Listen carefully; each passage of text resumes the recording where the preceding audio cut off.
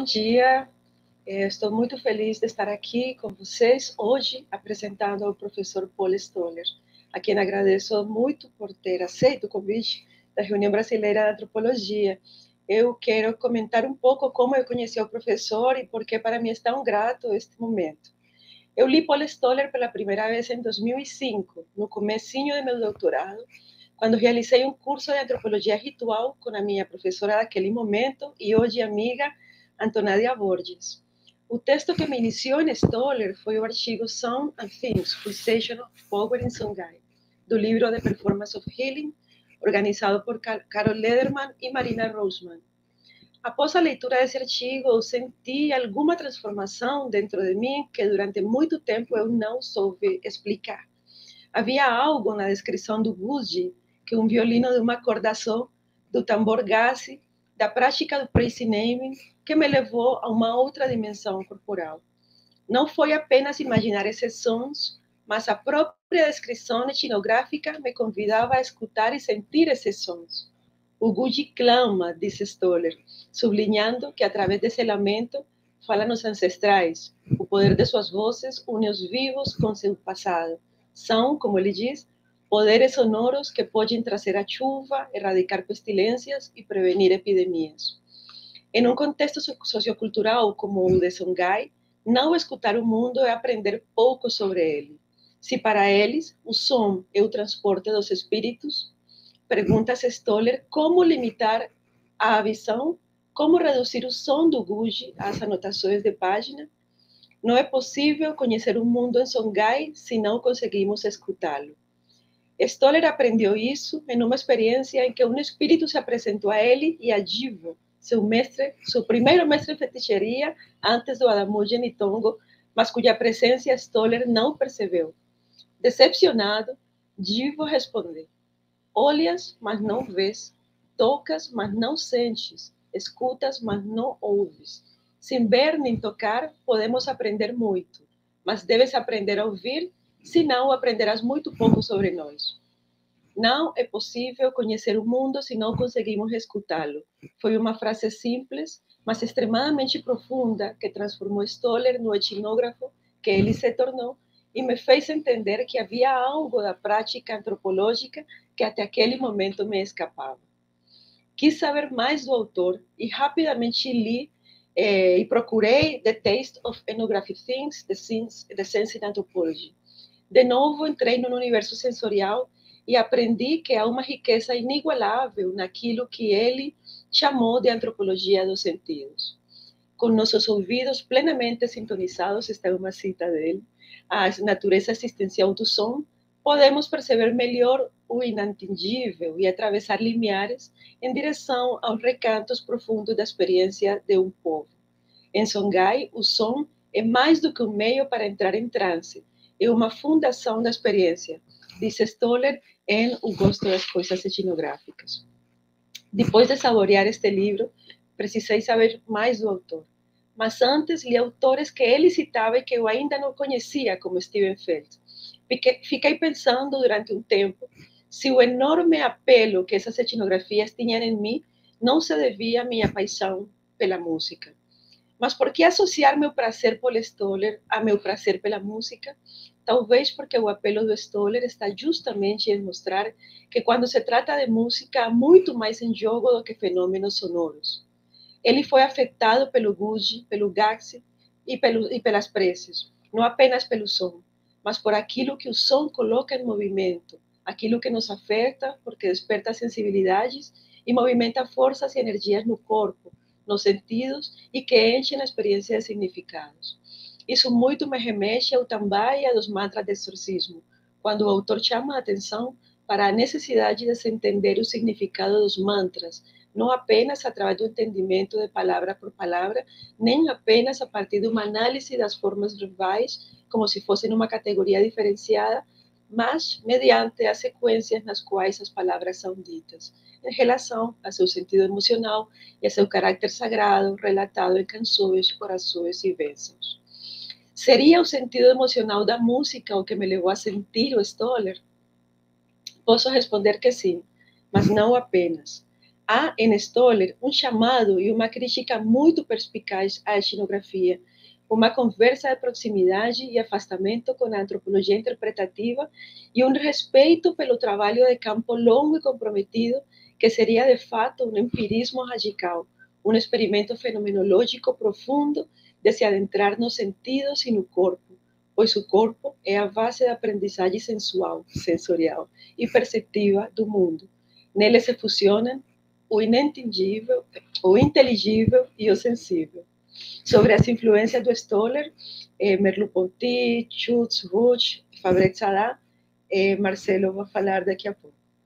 Logo depois, li In Sorcerer's Shadow, aquele que foi seu primeiro livro de corte mais biográfico sobre sua experiência de aprendiz de feiticeiro, e mais recentemente li Judge's History. Mas a obra de Paul Stoller é muito extensa, ao redor de 12 livros, romances entre eles. Sempre quis traduzir Stoller, mas naquele momento, 2005, jamais imaginei que me tornaria editora. Quando me tornei, em 2016, Stoller reapareceu em minha mente como uma obsessão. Traduzir The Taste of Ethnographic Things é algo parecido ao que chamamos de destino ou de fetichismo. Encontrei Marcelo em Florianópolis em congresso de antropologia em 2018 e lhe comentei sobre esse sonho.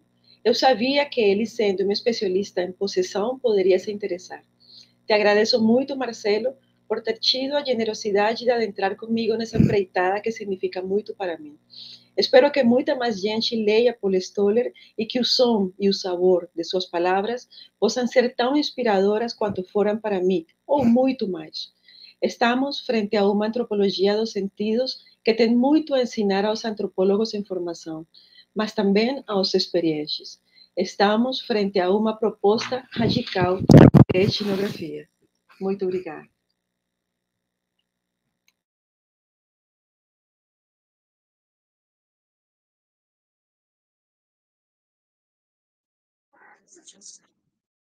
Saudações a todas e a todos. Eu vou dar continuidade aqui à apresentação. Eu queria agradecer primeiramente a diretoria da ABA, Carolina, Matheus, e especialmente a Maria Elvira e ao Paul Stoller por estar aqui conosco. Bom, Paul Stoller é professor na Universidade de Westchester e é autor de obra copiosa. Em seus livros, que intercalam gêneros textuais diversos, a descrição de experiências e encontros subjetivos serve como fio condutor para abordar tópicos caros à antropologia, como o parentesco, a magia, a feitiçaria, os rituais de cura, sistemas de conhecimento, o colonialismo, a autoridade política, o corpo e os sentidos. Sua produção relata sobre percursos, intersecções, encontros e desencontros, redimensionam as vivências e os aprendizados decorrentes do convívio prolongado com comerciantes da África Ocidental no Harlem, em Nova York, e, em especial, com o Songhai do Níger. Toda a própria jornada do Stoller está narrada no livro The Power of the Between, o qual eu recomendo. Bom, o primeiro contato de Stoller com o Songhai se dá em 1969 e o motiva a cursar pós-graduação, primeiramente na Universidade de Georgetown, onde fez mestrado em Sociolinguística, e posteriormente na Universidade do Texas, em Austin, onde obteve doutorado em Antropologia Linguística. Em 76, regressa ao Níger para realizar pesquisa de campo para o seu doutorado, se aproximando ainda mais de pessoas como Djibo e Adamou Genitongo. Desde 76 até 87, então, Stoller retorna anualmente ao campo, instruindo-se nas artes da feitiçaria, da cura, da possessão espiritual, de fórmulas rituais secretas, de encantamentos rituais, das artes da divinação e do uso de plantas. Essa experiência de campo visceral alterou seu próprio modo de se orientar no mundo.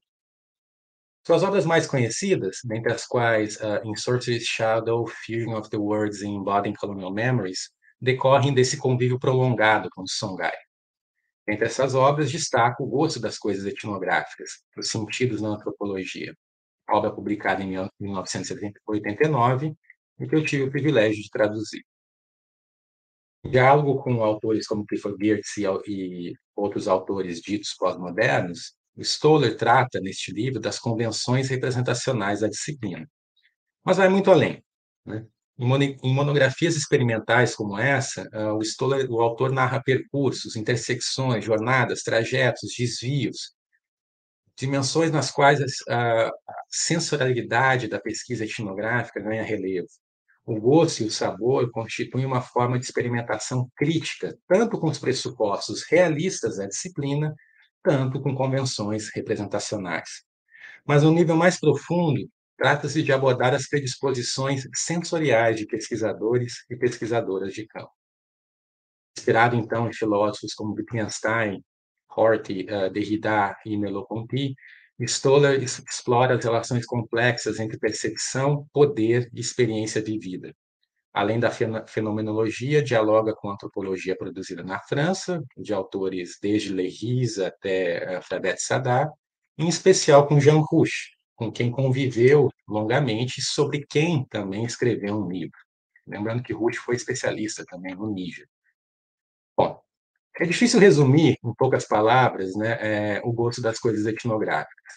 Eu destacaria aqui a tentativa do autor de demonstrar como, nas tradições intelectuais ocidentais, os sentidos foram relegados a um papel inferior no próprio processo de construção do conhecimento.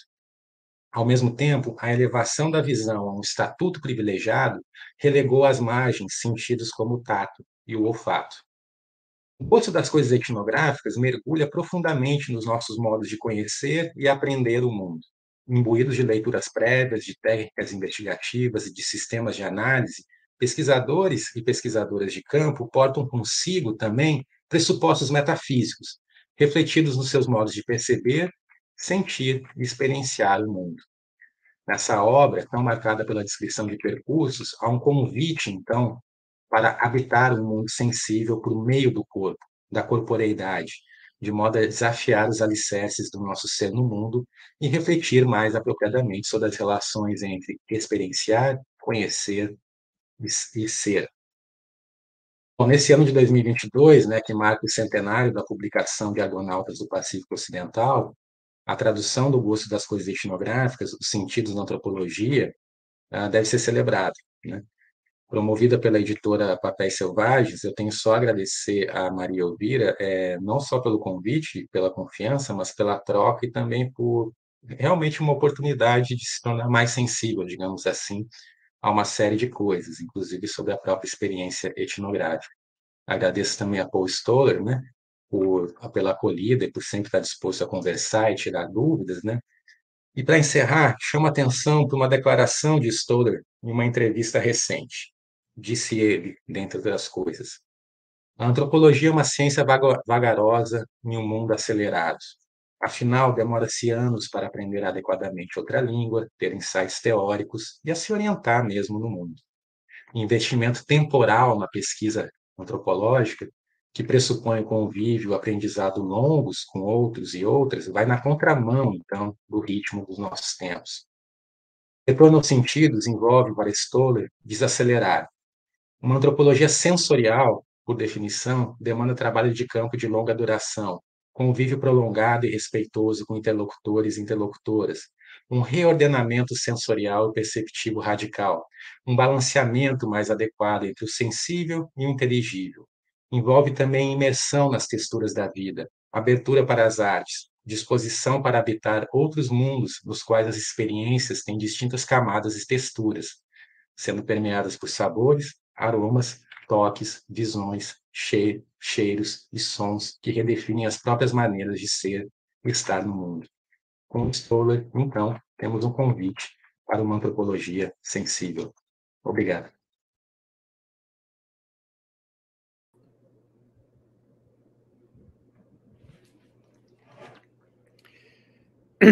Good morning, everyone.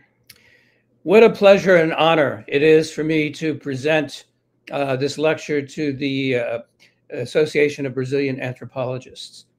I'm particularly honored by Elvira and Marcelo for having taken the time and the perseverance to translate my book, The Taste for Ethnographic Things, from English into Portuguese. It's been a very a long journey, but a good one. And Marcelo, I must say, has done a magnificent job in translating my particularities in English into Portuguese. He's been very, very careful about that, and I'm very, very pleased with the work that he's done, and I'm extraordinarily happy to have my book translated into Portuguese, so that what insights that I have can be read by a larger audience of people. So Brazilian anthropologists and specifically. So we live in troubled times, and I was particularly happy to note that the theme of this year's Association of Brazilian Anthropologists is about doing anthropology in extreme times. And we live in extreme times. Obviously, there are, the extreme times are very evident in Brazil. They certainly are evident in the United States, given the quality of our politics. But extreme times exist worldwide. And where I do my research in Republic of Niger, there have been some extreme times as well. So in the past 2 years, in the region where I've done my research, in Tillabéri, Niger, in western part of Niger, there have been armed gangs of sort of Islamic-inspired, but not, they're really brigands, who have gone in the countryside into villages where I know people, and they've gone and they've looted, they've robbed, they've killed people, they exact ransom, and the place that I knew as a younger field worker no longer exists.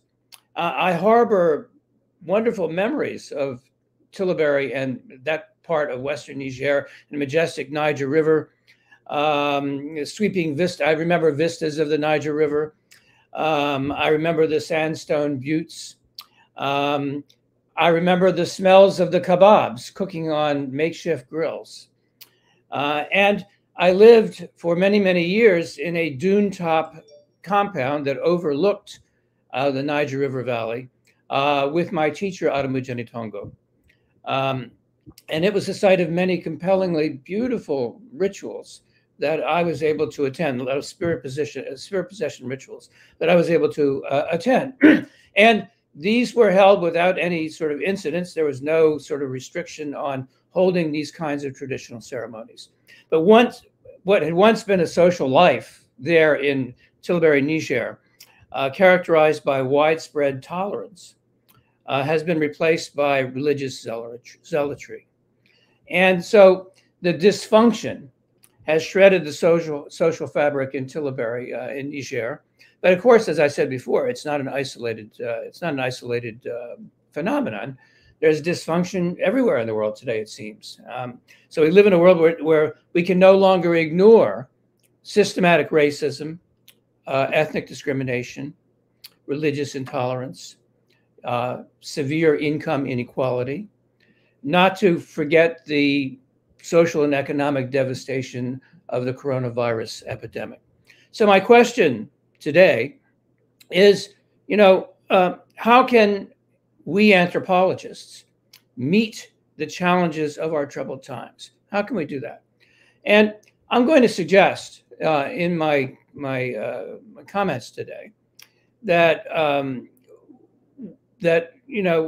we have to confront our obligations as scholars and admit that many of our long-standing set of methods and denotative conventions of representation are no longer in sync with the state of contemporary issues in the world, right? So they're no longer in sync with the sort of systematic dysfunction that we are experiencing, social dysfunction in the world. So how will we be able to get through these issues? How are we going to be able to, feed our children and keep them safe?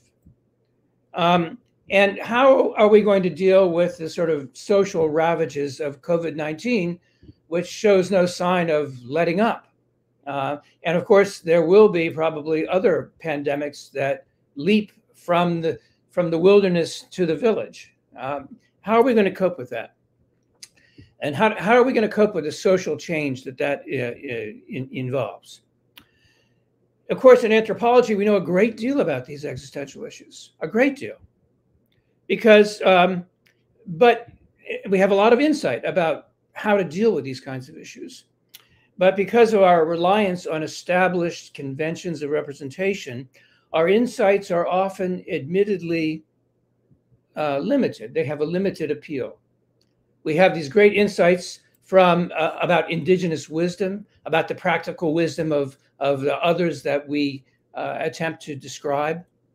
And yet, most people don't know what we do or are unaware of the kind of insights that we harbor in the ethnographic record. So to meet these existential challenges of contemporary times, I'm going to propose, that anthropologists plunge into what I like to call the art of ethnography, in which we engage the senses. We engage the senses to articulate dimensions of locality, language, and character. And I would suggest that we borrow techniques from film, poetry, fiction, to craft ethnographic narratives in text and film that can connect the public to the idiosyncrasies of people and place. In so doing, I argue that artful ethnography has the potential to bring to the public sphere, a nuanced wisdom of others, the very foundation, really, of anthropological insight. In our current circumstances, so such a wisdom can set a course that ultimately leads, I'm confident, to meaningful change and social justice. So how do we do that? How do we create a body of work that showcases the inspirational resilience of human beings in the world? So for me, the art of ethnography begins with Maurice Merleau-Ponty, and especially his brief text, I in Mind, one of the great, very short texts, but one of the most, for me, inspirational texts of 20th century philosophy. And he suggests that in a work of art, work of art is a pathway to an embodied enlightenment that can enable us to practice what Michael Jackson, my colleague Michael Jackson, has called the art of life. And the key premise of I in Mind is that nature, as the artist Paul Cézanne suggested, is on the inside. And so what Merleau-Ponty's idea about art is that it is a way to enable us to express that which is on the inside, to express what he called the there is. And so his ideas are a critique of scientific positivism. And so he believed that the painter is one of our guides on the path to what he called the there is. The painter savors the life that resides in the inner dimensions of things.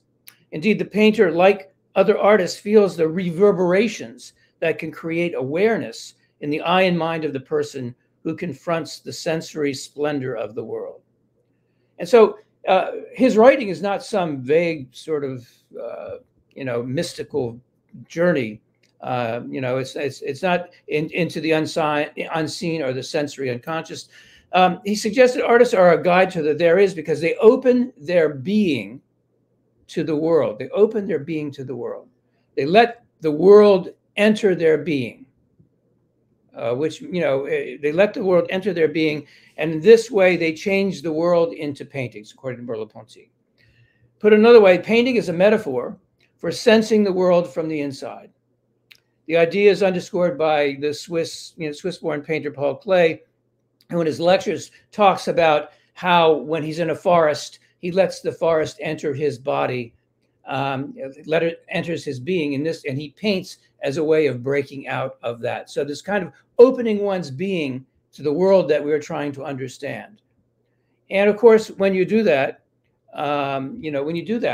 what happens is that it is a risky proposition. If you open your world to the being, to to others, to the being of others, or the being of the forest, it is a risky population. You're taking a risk. It is not an easy thing to do, but the artistic rewards of it are profound.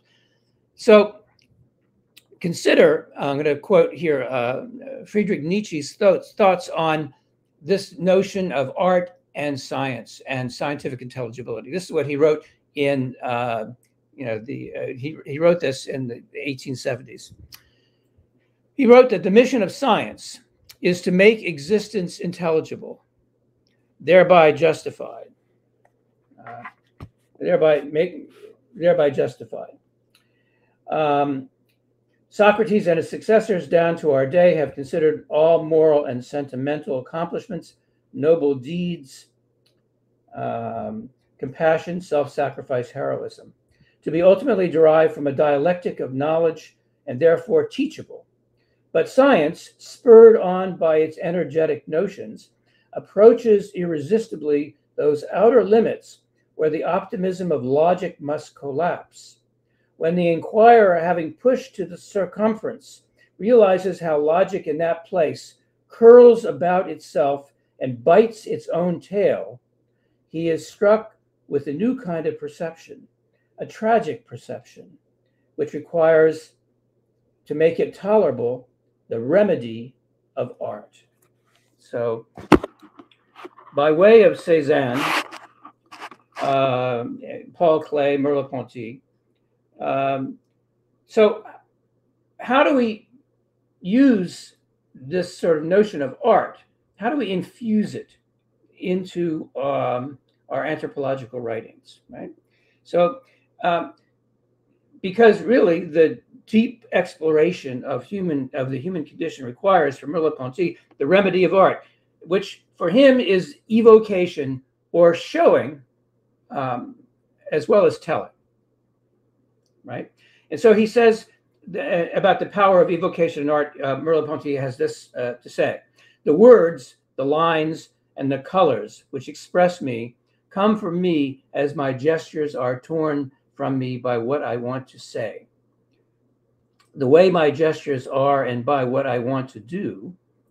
In the art of prose, words carry the speaker and listener into a common universe by drawing both toward a new signification through their power to designate in excess of their accepted definition. And he says the words most charged with philosophy, Merleau-Ponty writes, are not necessarily those that contain what they say, but rather those that most energetically open upon being, because they are more closely convey the life of the whole and make our habitual vibrate until they disjoin.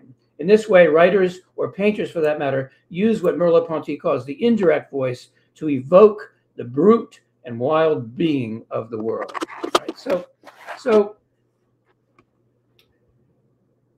my summary of the sort of political and social cultural instability of Tilbury, the United States, Brazil, suggests that we live in complex and unstable times.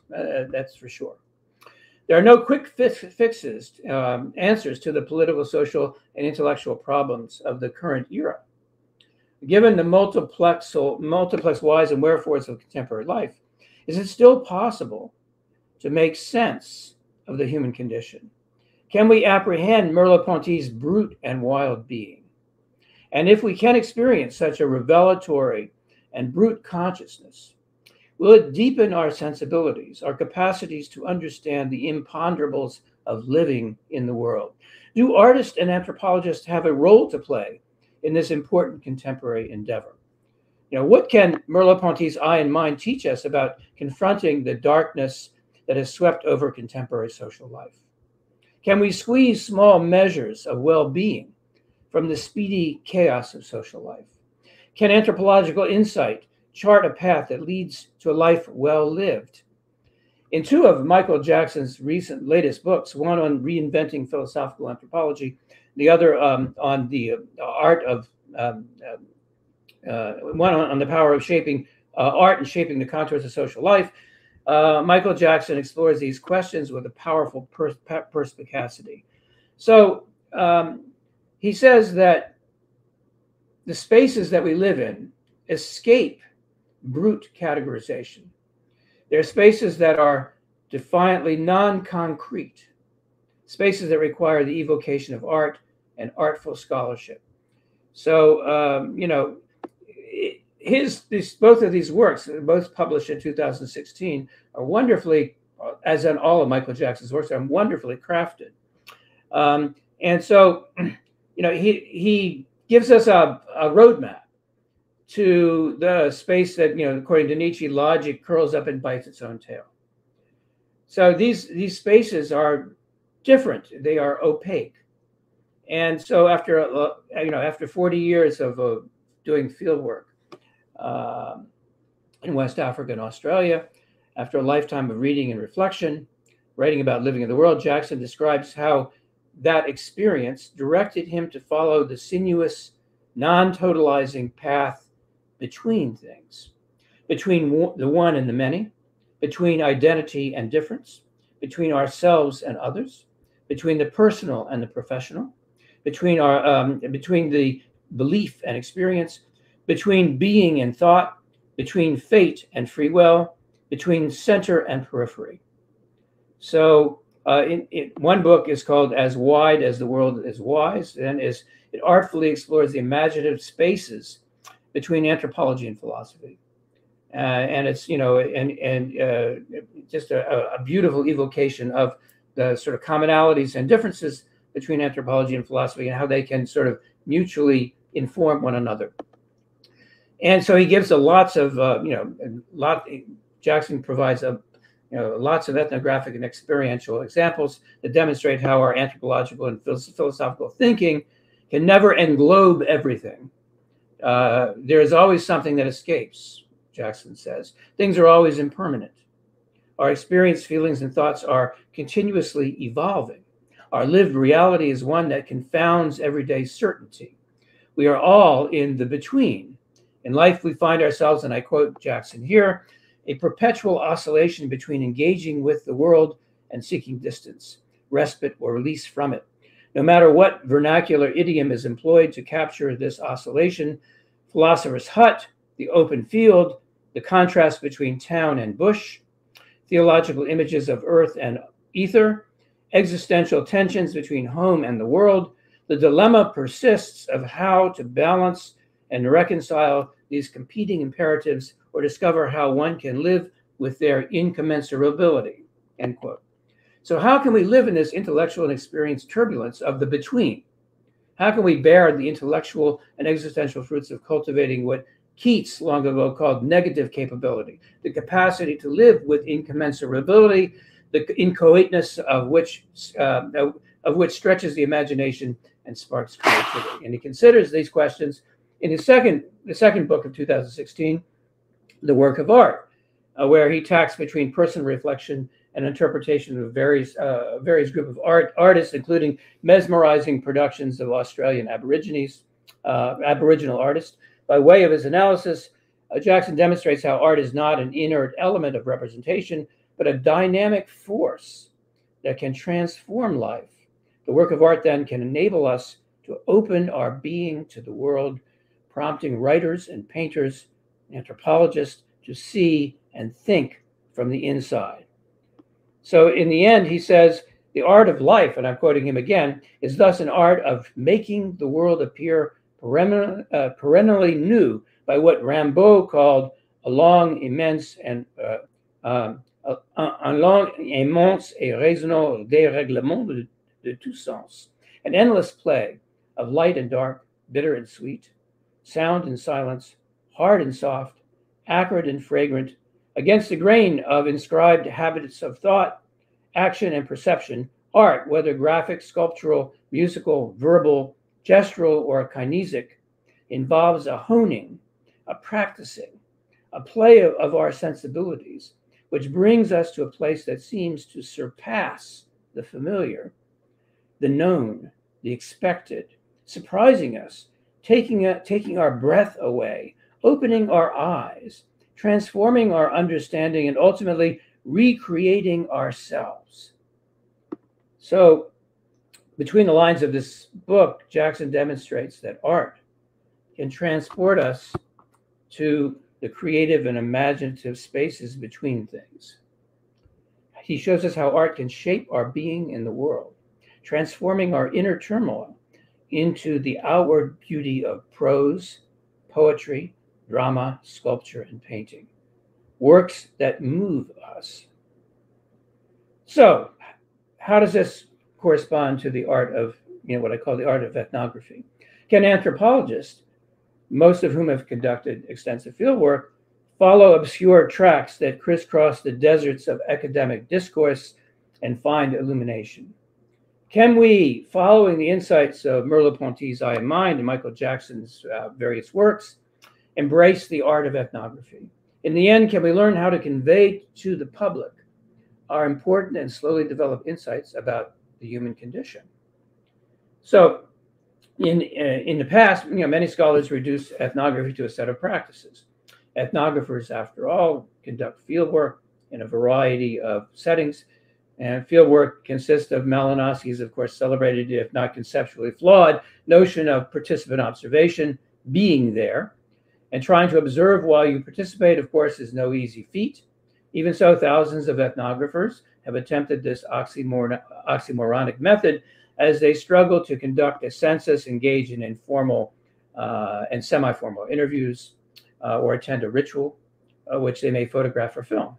In the same vein, ethnographers are supposed to record their participant observations in field notes, some purely observational, some more personal. These field notes, combined with the field photographs and field films, become the foundation for constructing a representation. In the end, these ethnographic texts or films contribute to the ethnographic record. Is this not the set of procedures that we teach our graduate students? Beyond the rigorous set of rules that define ethnographic research, the potential distinctiveness of ethnographic text often gets lost in the fog of institutional expectation. The expected anthropological monograph should have an introduction, a review of the literature, presentation of data, a discussion of the data, and a conclusion in which the work's disciplinary significance, which the author has stated in the introduction, is reaffirmed. These academic conventions of representation, more often than not, lead to the production of turgid text of limited appeal. They are important, but they have a limited appeal. Given the economic privations of contemporary publishing, publishers now have a less than enthusiastic interest, at least in the United States, this is the case, in publishing anthropological works. One way to change this representational dilemma is to engage in the art of ethnography, in which writers sensuously articulate dimensions of locality, language, and character. Borrowing the thoughts of Merleau-Ponty and techniques from film, poetry, and fiction, artfully inspired ethnographers can craft ethnographic descriptions such that readers come to know the dynamic idiosyncrasies of people and place. And so doing an artful ethnography has the potential to spread slowly developed important anthropological insights far and wide. So an artful ethnography, first of all, can bring to life ethnographic spaces and places. One of the key things about ethnography is it describes, if it's really well done, sensuously, a place or a space. Ethnography gives a reader a sense of locality. One of the great gifts of ethnography is it's one of the great gifts that we bring to the world.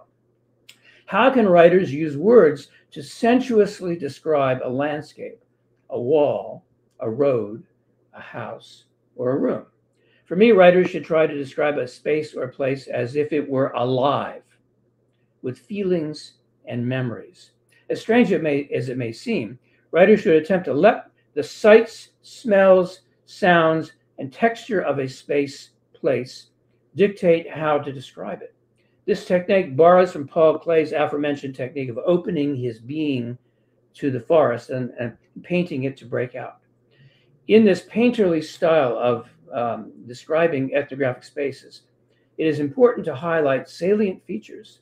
It also is important to imagine what a particular room, house, tree, or pathway has witnessed. When I recently observed the majestic baobab tree, which grows next to the Institute of African Studies at the University of Ghana, I wondered what history had that tree witnessed. So sensuously setting an ethnographic scene can captivate readers, compelling contemporary readers to turn the page. The great challenge of any writer is to write something that encourages the reader to turn the page. In a world of distraction, that is a task that has become increasingly difficult. So how do you get a reader to turn the page? Here are some examples in which writers evoke space and place. Consider one of the great writers of the 20th century, James Agee, author of Now Let Us Praise Famous Men. It's an ethnography of life in rural Alabama during the American Depression. Listen to this short description of a sharecropper's house and how sensuous it is. Every few minutes, George would get up and open the door a foot or so, and it showed always the same picture. That end of the hallway, mud and underwater, where the planks lay flush to the ground. The opposite wall, the open kitchen, brown leaves beyond the kitchen window, a segment of clay, of a clay rear yard, where rain beat on rain, beat on rain, beat on rain, as would beat out the brains of the earth, and stood in a bristling, smoky grass of water a foot high. A more contemporary example of sensuous ethnographic scene setting comes from Anna Bodkin, who is a writer of creative nonfiction. And she's worked in Afghanistan. She's also worked in Senegal and West Africa, and also in Mali. This is a short excerpt from her 2018 work called Fisherman's Blues, a West African community at sea. So follow how she describes dawn at sea near Jaouel, Senegal's largest artisanal fishing port. Dawn spills astern, lavender, violet, golden. Capillary waves gently scale the ocean all the way to the horizon. Wind clots low fog. The Sakari Square glides at full throttle west-southwest, rolls over lazy 6-foot swells. The shore's low skyline of baobab, eucalyptus, and doom palm flashes in the light, sinks into the sea. Its bruised cumulus vanishes too. Black against a banded east, a seabird, an early riser, falls out of the fog and scoops something out of the water and banks away. The pirogue's six crew balance spread eagle on the thwarts and on the foredeck, dig their bare soles into the slippery wood, lean into one another, and watch the sea for fish. In my own attempt to do this kind of sensuous evocation, here's a scene from one of my ethnographies, Fusion of the Worlds, to set the scene of a spirit possession ceremony. Clack! A sharp sound shattered the hot, dry air above Tillabering. Another clack followed by a roll, and another clack, roll, clack, pulsed through the stagnant air. The sound seemed to burst from the dune that overlooked the secondary school of a town of 1,000 people, mostly Songhai speaking, in the Republic of Niger. The echoing staccato broke the sweaty boredom of a hot afternoon in the hottest town in one of the hottest countries in the world, and like a large hand, guided hearers up the dune to Adamujeni Tongo's compound to witness a spirit possession ceremony. The compound's 3-foot millet-stalk fence enclosed Adamujeni Tongo's dwellings, 4 straw huts that looked like beehives. At the compound's threshold, the high-pitched whine of the monochord violin greeted me. Inside, I saw 3 drummers seated under a canopy behind gourd drums. Although the canopy shielded them from the blistering Nigerian sun, sweat streamed down their faces. Their sleeveless tunics clung to their bodies. Patches of salt had dried white on the surface of their black cotton garments. They continued their rolling beat. Seated behind them on a stool was the violinist, dressed in a red shirt that covered his knees. Despite the intensity of the heat and the noise of the crowd, his face remained expressionless as he made his instrument cry. So the sensuous description of power place is a key in the recipe for doing artful ethnography. Another key thing is dialogue. In artful writing, what can be more difficult than creating dialogue? Dialogue is a very difficult thing to produce. In much of anthropological writing, dialogue doesn't really exist. We have large, quotes from, from transcripts from interviews that we conduct, but artful dialogue is more often than not absent in ethnographic texts. So, quote unquote informant texts are often relegated to, transcribed interviews, which give an indication of usually gives no indication of the idiosyncrasies of a person's speech or their, no clue to their character, right?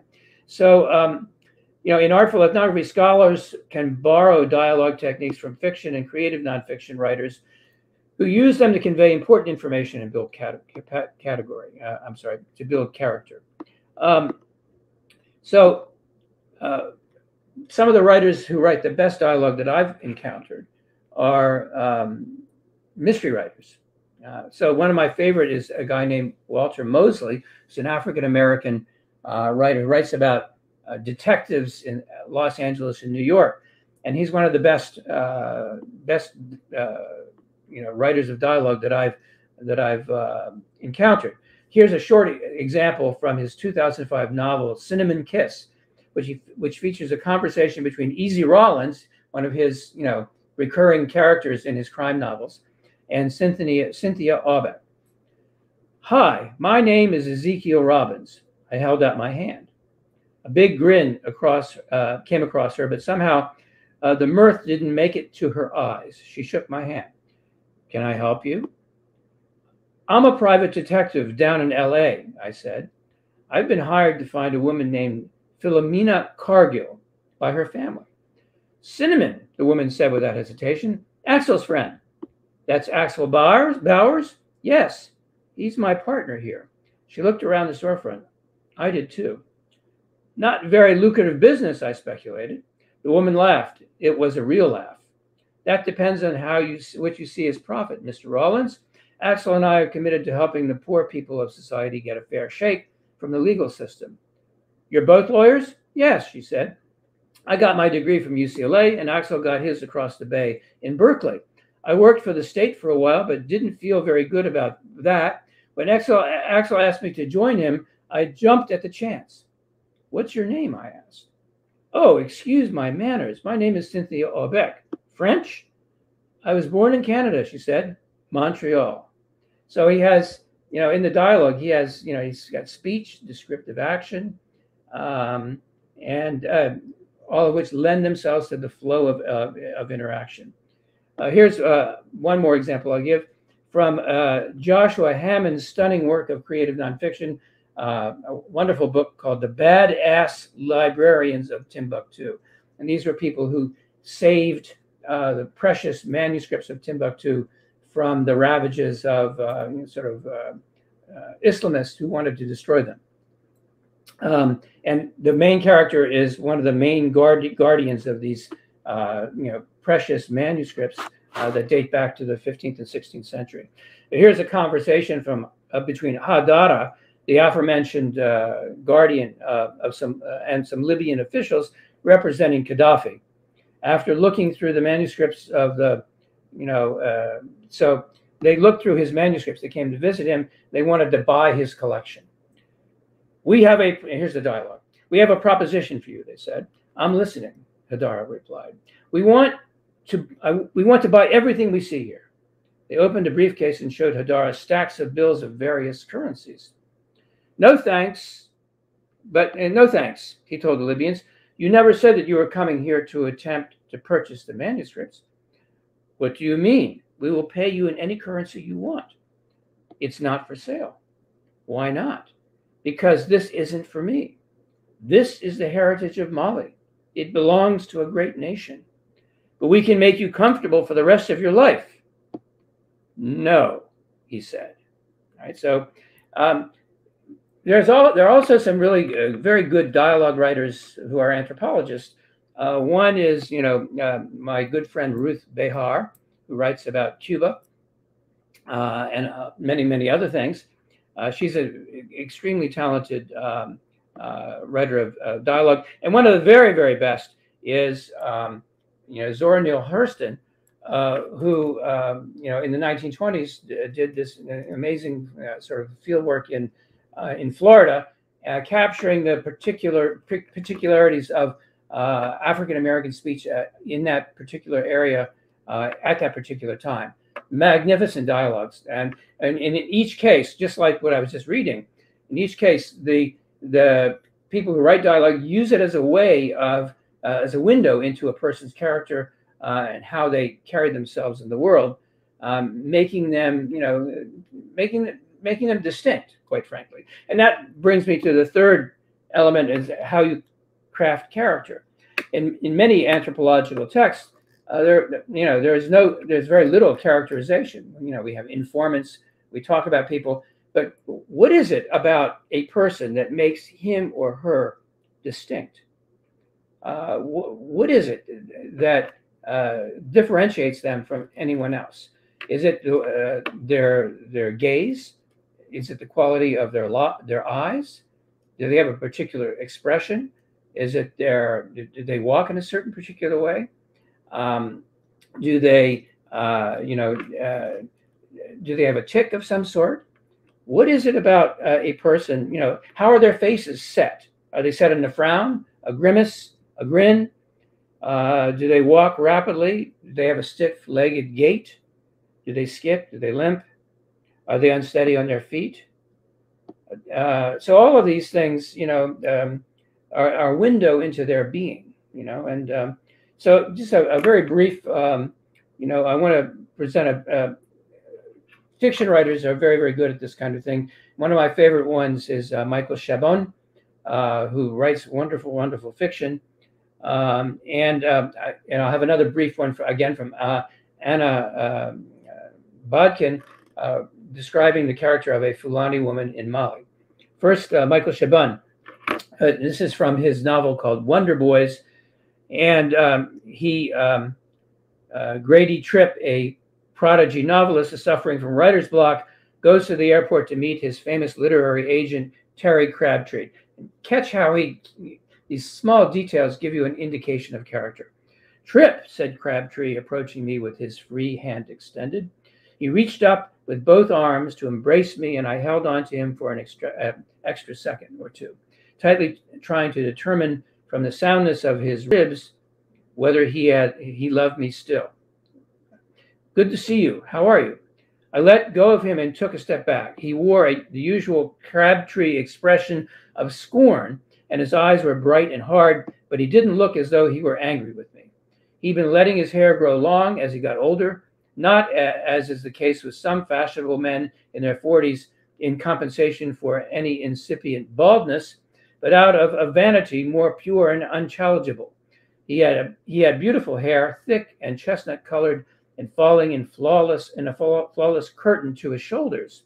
He was wearing a well-cut olive drab belt raincoat over a handsome suit, an Italian number in a metallic silk that was green like the back of a dollar bill, a pair of woven leather loafers without socks, and a round schoolboy spectacles I had never seen before. Right, so it tells you an awful lot about this person's character. And one more from Anna Bodkin, describing a woman, a Fulani, a woman in Mali. Fanta nestled the calabashes on top of her head and set off on the southbound path toward Weraka. She did no farewells. This was a ritual she performed every other day, and it did not merit ceremony. Nor did she ease gradually into her walk. She started right out of the camp at a quick, steady stride and never changed until she reached the village. It was the tempo of her last walk and of her walks before that, and of her mother's, and all of the milkmaids past recall who had fixed their footsteps on this trail before. She simply picked it up. She would have picked it up and dropped the calabash in that way, or a grindstone she had loaned to her neighbor. At first, Fanta walked with her right hand raised to hold the straw lids so the wind wouldn't blow them away. After 100 paces, the arm and wrist drained of blood and began to ache. She stopped and shook off her right plastic flip-flop and with her toes scooped up the ground, a flat stone. She flexed the right leg at the knee and stood on her left unbending leg without leaning, without looking, reached behind her with her right arm and picked the stone out of her foot. Neck perfectly straight, the calabashes steady on her head. She had done this 1,000 times before. Her bubble-printed shawl flapped against her cheek. She placed the rock on the topmost lid and let both arms fall like a marionette's arms by her sides and walked again. Around her ankles, night moisture rose cold from the drying fields. Pied crows hopped in the low labyrinth of manure. So, these examples are constructed through physical description of faces, movements, dress, speech, and space. It's also constructed by what is said and unsaid, what is stated, and what is left to the reader's imagination. All right. So I want to talk now, and this is the last thing I want to talk about, and I call it the art of living in the world. So whenever I visited Paris, and Marcelo mentioned Jean Rouch, and Jean Rouch was a mentor to me and many, many other people. And whenever I spent time with Jean Rouch in Niger, when always the time was adventurous. And whenever I visited Paris, I would go to his cluttered offices on the second floor of the Musée de l'Homme, where there was a beehive of activity. And then from time to time, he'd have screenings. You walk up these stairs, clanky stairs, to a small projection room with makeshift chairs. And periodically, documentarians would come to show Jean Rouch, the master, their sort of unfinished films, right? So whenever this happened, Rouch invited people to the projection room, me included, from time to time. But he'd also sometimes he'd bring people in who were just wandering about the museum. He'd grab them and say, "Come take a look." And then people would say, "Well, I don't know anything about film." And he would say, "Well, it doesn't matter. It doesn't matter. It's okay. I want to hear what you have to say." Right? So Rouch always sat in the front chair and leaned back, very close to the screen, and and he'd always ask this similar questions. There'd be debates about the film, about camera angles, technical debates about what kind of camera you're using, what kind of lens you're using, editing, questions about editing techniques. And in the end, he'd always ask the question, more often than not, where is the story in this film? He also sometimes say, how can you fix the story? And then his most important thing was, how can you do something? What can you do so that the film connects with the audience? How do you connect the film to the audience? Or in the case of writers, how does a writer connect with the reader? How do you create that kind of connection? So for Rouch, the story was always prior to theories. It's not to say that theories are not important. They are extraordinarily important. It is to say that in the world of science, theories, given the instabilities of scientific truths, have short shelf lives. So if you look in anthropology, since I've been an anthropologist for a long, long time, I've seen so many theories come and go. I mean, when I was a graduate student, French structuralism was, that was what everyone thought was going to, solve all the issues of, answer all the questions of the social condition or the human condition. So the theories, and that's the way they should be. That's what science is about. Science is about you establish a potential truth, and then you investigate it, you question it, and then you refine it, or you say, well, this really doesn't. It has some contribution, but it does not necessarily answer all the questions that the ethnographic record suggests. So narratives, however, stories, are text and films that, if they're well constructed, remain open to the world, right?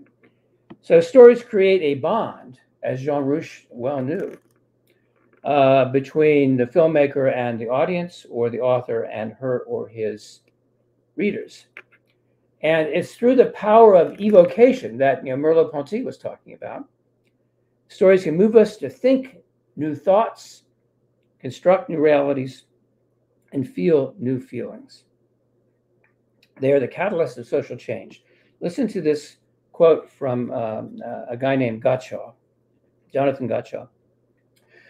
Story, sacred and profane, is perhaps the main cohering force in human life. A society is composed of fractious people with different personalities, goals, and agendas. What connects us beyond our kinship ties, he asks? Story. Story is the counterforce to social disorder, the tendency of things to fall apart. Story is the center without which the rest cannot hold. So stories are the windows through which we encounter the human condition. And so that is the power of the story. They demonstrate how we are all connected. Creating these kinds of stories that are infused with anthropological insight, that is the work of art in anthropology. So the question is, how do you learn to craft a good story? Why are some films and ethnographic texts more memorable than others? Merleau-Ponty and Michael Jackson might say that memorable ethnographies are the ones in which sensuous description, the sensuous projection of image in prose and film, compels an audience to sense the drama of social life. Stories that poetically showcase the lived and unlived environment, that feature idiosyncratic dialogue, that underscore the vulnerabilities of character, have the capacity to create connections between authors and audiences. They have the capacity to remain open to the world. But in the art of ethnography, there's something more profoundly existential at play. Songhai elders love to recite the following proverb to me: Kambahinka agachara tadayume. It takes two hands to nourish a friendship. So what I've been arguing for in the art of ethnography is, sensuous evocation of space, dialogue, character. They present a necessary but not sufficient condition for crafting the kind of stories that comprise an artful ethnography. In the end, the artistic quality of ethnography devolves less from the technique and more from how you live your life. Do you live in the moment? Do you walk with confidence on your path? Do you open your ears and listen to the elders? Are you willing to enter the stressful arena of representational vulnerability? These life choices implicate ethnographers among their others and enable them to tell a good story. For me, the depth, texture, and staying power of ethnographic film or ethnographic text emerges directly from the depth of the relationships that the ethnographer has developed. No matter the sophistication of technical practice or philosophical nuance, this deceptively simple principle sets the foundation for the future of an artful ethnography, the insights of which can chart a course for negotiating the existential and social turbulence of a troubled world. As scholars, is it not our obligation to artfully recount these insightful stories to sweeten the human condition? It takes two hands to nourish a friendship. Thank you so much for inviting me to talk. It's been a great pleasure, and I hope that what I had to say has sparked some debate and discussion at the ABA in August. Thank you again. Muito obrigado.